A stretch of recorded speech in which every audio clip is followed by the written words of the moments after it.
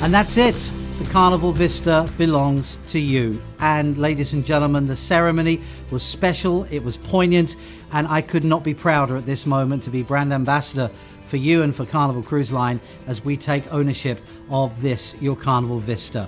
Over the next few days, we're going to share with you all the bells and whistles, all the things that you've heard about, and maybe some things you haven't, as we show you around this beautiful ship and all the fun that our inaugural guests will be experiencing. We'll have some interviews with some important people who work in front of the scenes and definitely behind them. So please stay tuned, because I want you to be part of the inaugural cruise. I want you to share in all the excitement, and I want you to share in all the fun that the first 4,000 guests to walk on this beautiful ship are going to enjoy. Thanks for watching. Carnival Vista belongs to you, and we couldn't be more excited. Cheers.